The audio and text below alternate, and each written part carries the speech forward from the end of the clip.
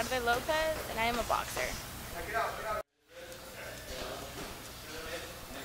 For a year and a half. So about half of the year I was dropping weight, just working out, running 7 miles a day, and then eventually it doesn't look scary to get into the ring and get hit, so I'm like, why not? My coach, he's motivated me a lot.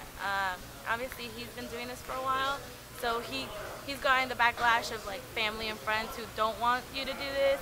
And so he understands, so I guess he's one of my biggest supporters.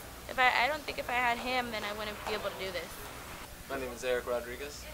The gift for me is just seeing somebody learn something new and watching them develop as I'm coaching them. Women's boxing, I think is something that a lot of people don't really pay attention to and don't see, but I mean, to be in this sport, it takes a lot of courage, a lot of discipline.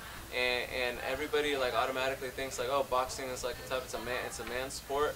But I honestly think that the women that do this sport do a lot better at it. I think it's a good sport for girls because it teaches them self-defense. It's definitely up and coming. I'm glad that a lot more women are getting into it now that the UFC's actually allowed women to fight.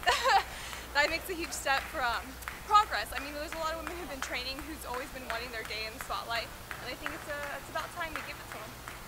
Boxing is more of a mental sport than a physical sport, and you really see the difference right there in the men and women because the women can push themselves just as far as the men can. It's the first time the feeling that you get when you go in is butterflies, like lots and lots of butterflies in your stomach.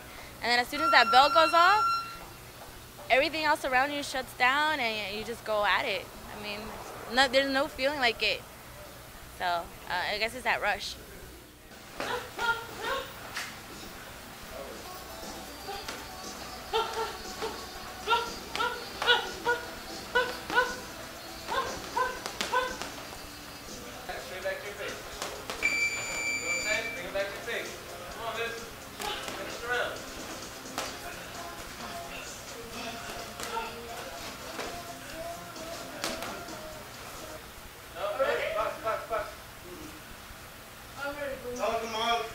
I used a new combination, or I blocked it a different way, and I jabbed, so it's something we learned actually this morning, so I used it, so I'm very, very happy.